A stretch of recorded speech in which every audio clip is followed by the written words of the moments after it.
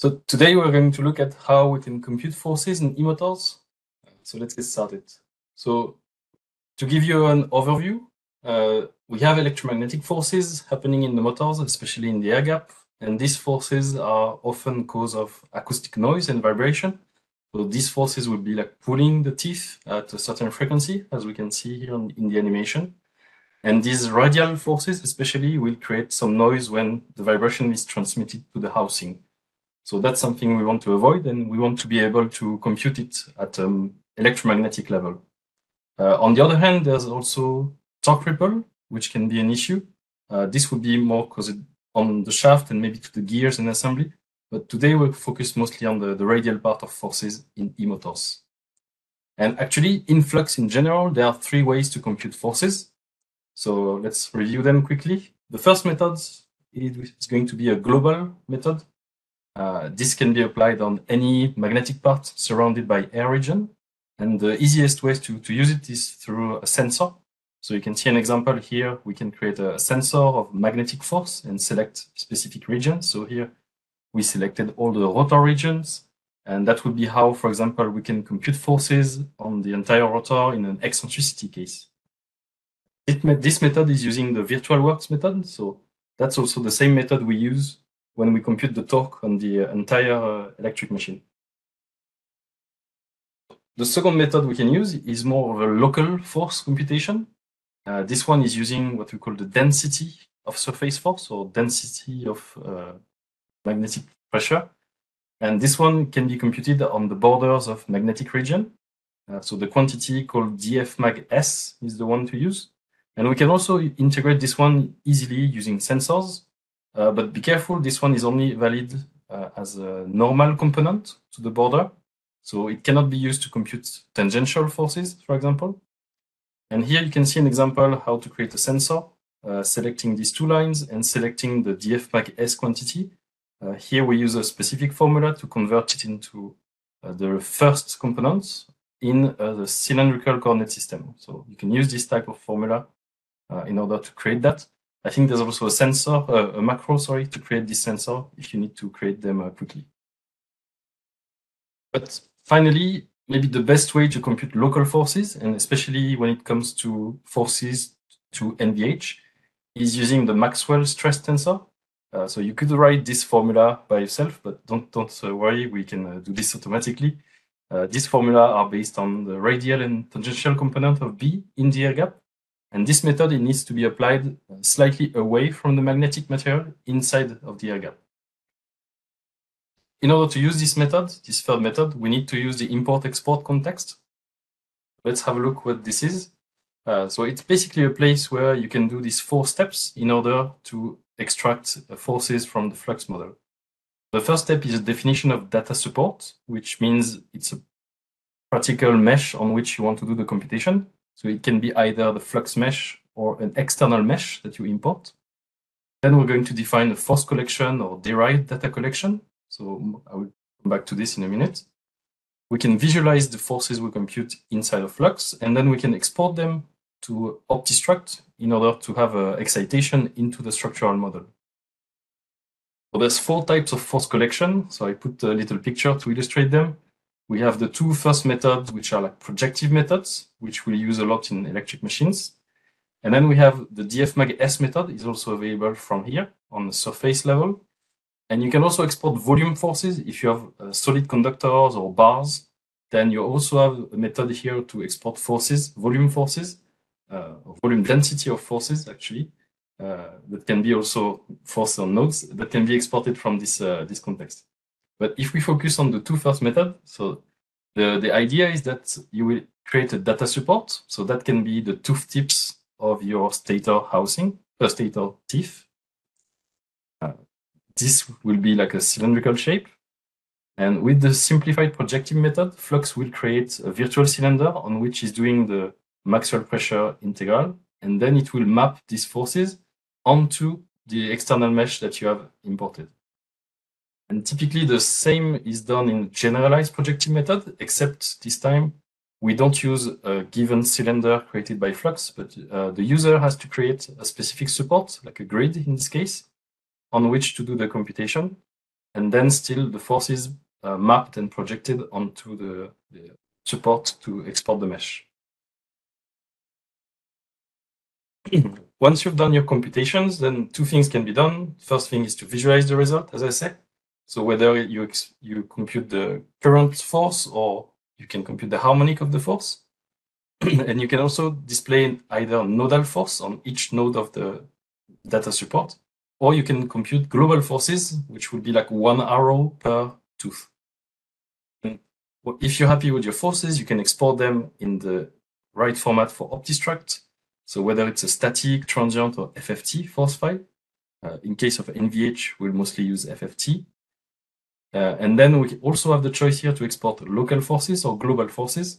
So global forces will be just one force per tooth, which makes the file a bit lighter. So it reduces the complexity of the OptiStruct file, but it creates a rigid body on the tooth surface. So it can be limiting sometimes, but it's probably the easiest and lightest option to use. So let's have a look at a quick demo, how we can apply this on a motor. So here we have an IPM motor, and we're going to open this import-export context from the data exchange menu. So when you open it, you have a choice of which type you want to offer. So it's more like a filter when you open the context. So let's choose mechanical. And from here, you see we switch from a 2D view to like a 3D view, where all the 2D result can be mapped onto 3D. So the first step is to create this data support, which is already there. So here we have imported the FEM file, which is the mesh of the stator tooth tips. And you can see this is exactly well positioned to match the tooth tips of the 2D model and on the Z = 0 position. Once we have this data support, we can create a force collection. So here we use the simplified method for a cylinder projection, but you can see we have access to the other type of method. And Flux will evaluate automatically the right cylinder for that. On top of this force collection, we can create an FFT collection. So that will just reuse the first collection on a given interval. And it's also able to duplicate the force as if you have solved the flux model for an entire rotation. Then you can collect the data and you are able to visualize the forces you have computed. So here we have an example. We are going to display forces, global forces with only the radial component. So here you see what it looks like. These are the global forces at a specific time step, displayed one force per tooth. So we can visualize at each time step. And of course, if you want to see the evolution of this force versus time, then we have a specific curve option. So here you can go create a standard data evolution curve. We can choose which tooth we want to select. So let's say this one, select the interval for the curve. And then we'll have the curve with the radial and tangential components versus time. Okay. And now we can do the same thing, but for a harmonic display. So we can display the given harmonic of the force because we've done an FFT. So this time we'll compute a nodal display. So we'll have one force per mechanical node. And we see because it's a harmonic, we can display the variation of these harmonics. So this is the second harmonic. I'm not sure if it's the best one to display, but this is to show you the example. And then, of course, if you want to see the complete harmonic content of one force, we can select one of the nodes and export the FFT or plot the FFT curve of this particular node force. So here we choose the maximum number of harmonics, 64.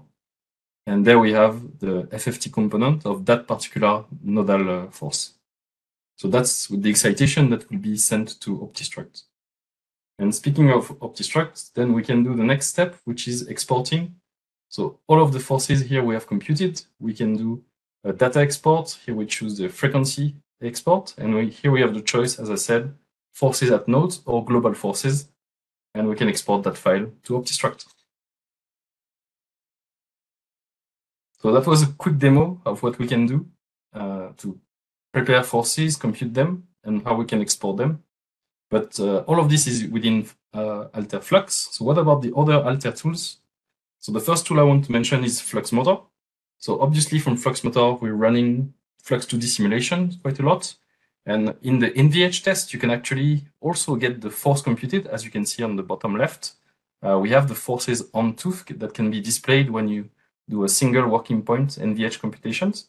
And these forces are then used combined with an analytical model analysis to give you an estimate of the NVH of the machine, of the noise produced by the machine.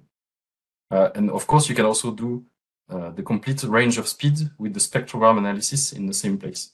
And this can be done in a very quick way and short time. And then second tool I want to mention is, of course, SimLab. As we are transitioning from Flux to SimLab, then all of the workflow I've shown you is inside the import-export context. But you may know already from the SimLab environment, we can prepare our 2D magnetic transient solution. We can also prepare in the same model the 3D structural model with the housing and all the like power sensor, sound receiver for the e-motor acoustic. And actually, if you want to go from one to the other, there's just a one-click method where you can include the magnetic load excitation from the magnetic to the structural.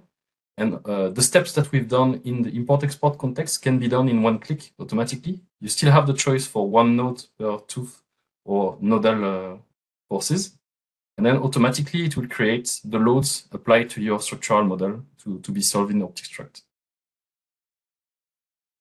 So as a conclusion of all of these computation forces, we've seen that we can create simple sensors to give you quick results, whether it's on a local, on one tooth, or on the entire rotor shape or eccentricities. We've seen quickly a flux motor can also do this force computation and quick NVH as well. But of course, if you want to have control on what you're doing, the import-export context is where everything happens. So you have the control on the mesh, on the type of quantity, and so on, and plots. But if you are focused on the NVH part, then you can do everything we've seen from the SimLab interface just in one click. So hopefully you have the solution that suits you the best, and you know how to compute the forces that are interesting for you. Thank you.